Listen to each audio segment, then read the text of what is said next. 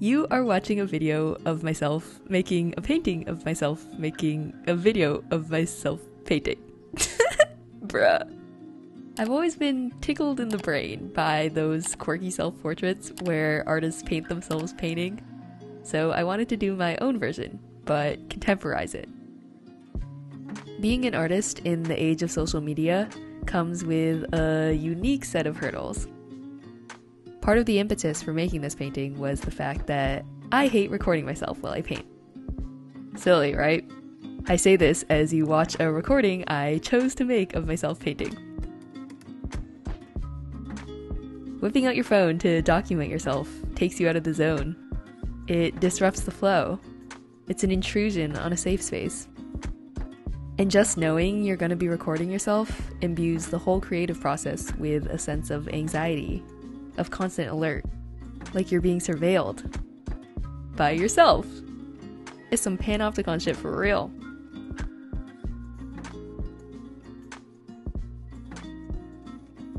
There's something so sad about packaging process into presentation. Process is supposed to be private, messy, meditative, experimental, deeply personal. But now it's not just the finished product you're showing to the world, it's the whole rocky journey. You have to make the making look pretty. You have to put on a show. And that's fucking stressful.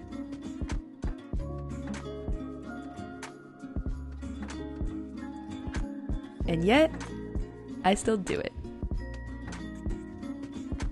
I do it because I want to share my art with the world. I want to make things that are meaningful to other people. But for that to happen, other people actually have to see what I make.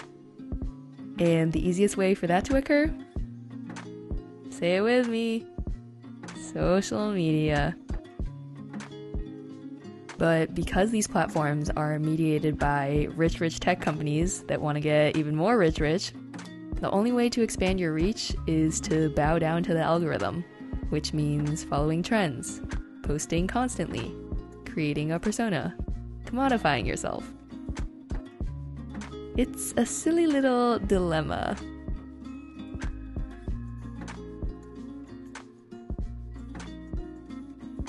As artists, what we create and how we create are profoundly shaped by the digital landscape. When validation and financial success depend on clicks and views and likes, there's so much pressure to disregard what truly feels authentic to you and instead contort and constrain your subject matter and message and style in a way that appeases your audience. The result is homogenization. The art that goes viral ends up all kind of looking the same. Social media discourages risk-taking and experimentation. It neglects forms of art that aren't easily captured by the mediums of photo or 30-second vertical videos. And it makes it so hard to just create for yourself. Once you start sharing your art on social media, it feels like if you make something and you don't post it, then it doesn't count. Literally, Pixar didn't happen. It's so easy to lose sight of why you're making art in the first place.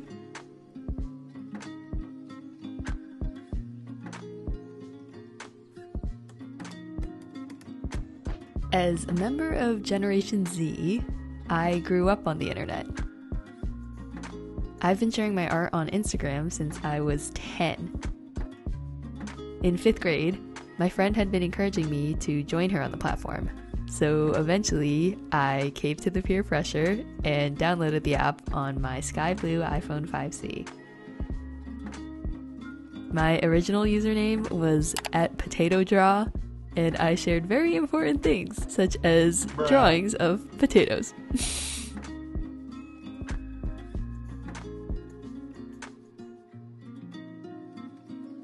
The drawings hidden in the pages of my sketchbooks were now little squares in a digital grid, private creations now in public view.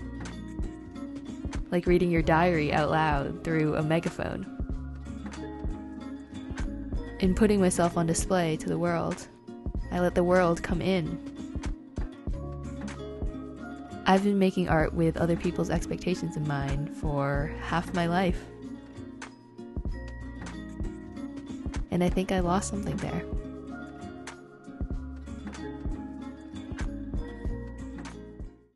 Thank you to Skillshare for sponsoring this video. Yay. Thanks, Skillshare. Traditional jobs are not one size fits all. I certainly was not built for a corporate 9-to-5. She built different. Creative careers can be daunting because there's no prescribed path to follow, like there is for being a doctor or a lawyer. That's where Skillshare comes in. Skillshare is an online learning platform for creative and curious people. You might know Skillshare for classes in photography, film and video editing, and illustration, but Skillshare also has hundreds of career-focused classes like Build a Creative Career, Productivity and Time Management, and Marketing Your Brand or Business with Video. Finding your why, or understanding the underlying motivations that drive you, was a central theme in the class Mindful Growth. Learn a transformational approach to a fulfilling creative life. I really resonated with the message of this class and learned how implementing a mindfulness practice can sustain a meaningful career and combat burnout culture. This is something I hope to carry with me as I continue to navigate trying to make a living from my art. So if you want to join Skillshare, which you should, the first 1,000 people to use the link in the description will get a 1-month free trial of Skillshare. Thank you, Skillshare! I've been thinking about the implicit dichotomy between artist and content creator, a social media era manifestation of the age-old highbrow versus lowbrow tension. Highbrow implies refinement, taste, intellectualism. Lowbrow is the realm of mass appeal, unsophistication, cheap thrills.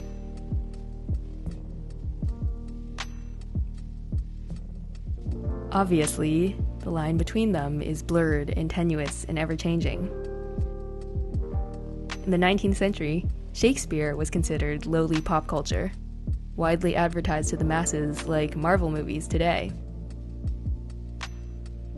But I think the highbrow-lowbrow distinction continues to persist because its premise is exclusivity. It validates the cultural superiority of the elite. I'm no historian, but it seems to me that humans do be liking their superiority complexes.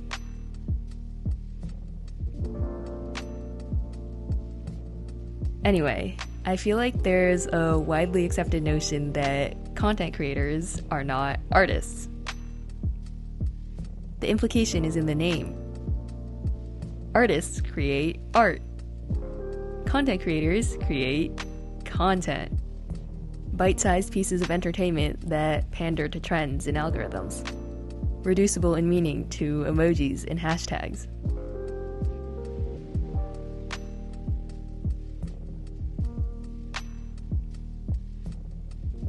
I feel like this prestige gap is mirrored in how influencer is understood to be inferior to celebrity. Like, remember how it was a whole scandal that TikTokers got invited to the Met Gala? The establishment was threatened by the prospect that clout attained through social media could carry the same cultural cachet as traditional fame.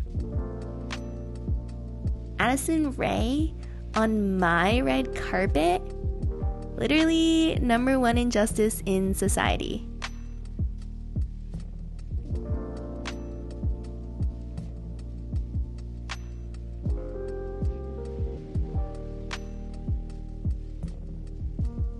As I've been learning more about the art world, like the bougie fine art world, I've come to realize how much it functions on connections and gatekeeping and ingratiating with the elite.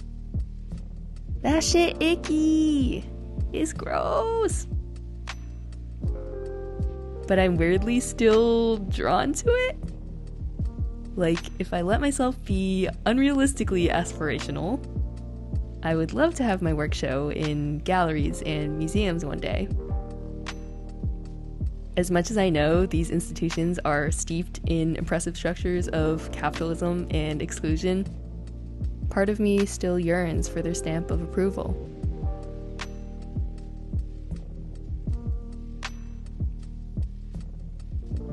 The art world has its own enigmatic set of rules.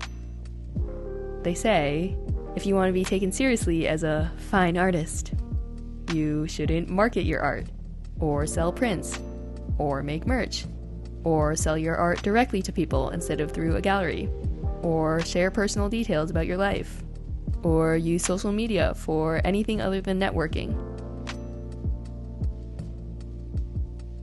In other words, the things that pay the bills for most people trying to make a living off their creative work is somehow delegitimizing in the realm of high art. And not just pay the bills. These are the things that make art actually accessible to everyday people. I gotta admit, without TikTok, Instagram, and YouTube, there's no way I would have reached the number of people I have. High schoolers from South Africa to Portugal to Uganda have done school projects on my art. I've gotten messages from teenagers to grandmas saying I inspired them or made them feel less alone. I've sold paintings to people in Switzerland, Australia, Indonesia, Germany. That's crazy! I barely ever leave my room, dead ass.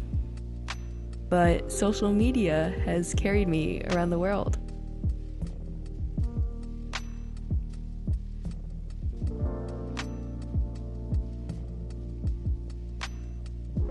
Does the fact that I make work primarily for a social media audience mean that I'll never make it in the capital A art world?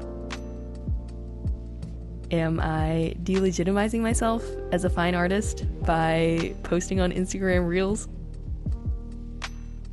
Maybe. But I guess so be it. I want a world where art is democratized, where it can reach and inspire normal people, instead of being siloed away as intellectual exercises for the upper echelon.